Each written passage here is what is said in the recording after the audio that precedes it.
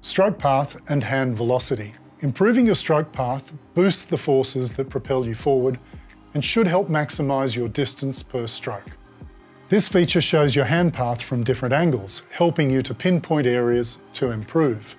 The side-on view reveals the depth and shape of your pull from side on, as well as how high your hand travels during recovery. Ideally, your stroke path should primarily run parallel to the centre line of your body. This is easiest to see in the overhead view.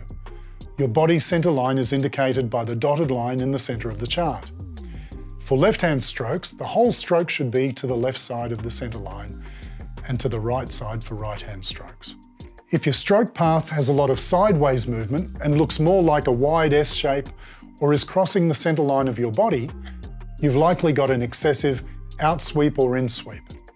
You may need to focus on refining your stroke path to be more parallel to the centre line of your body, and that should see an uptick in your propulsive and a reduction in your lateral forces. You can also see your stroke path from the front with the head-on view. Each stroke is divided into the glide, red, pull, blue, and recovery, grey phases. Your goal is to optimise your glide and pull phases to improve your propulsive forces. Over on the right-hand side, we have a time slider that shows the total time taken for each stroke. As you slide it down, it also tells you the position of your hand and your hand speed at that point in your stroke, helping you understand your hand velocity evolution.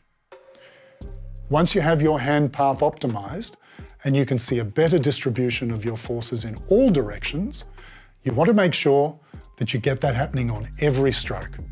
This is where consistency is crucial.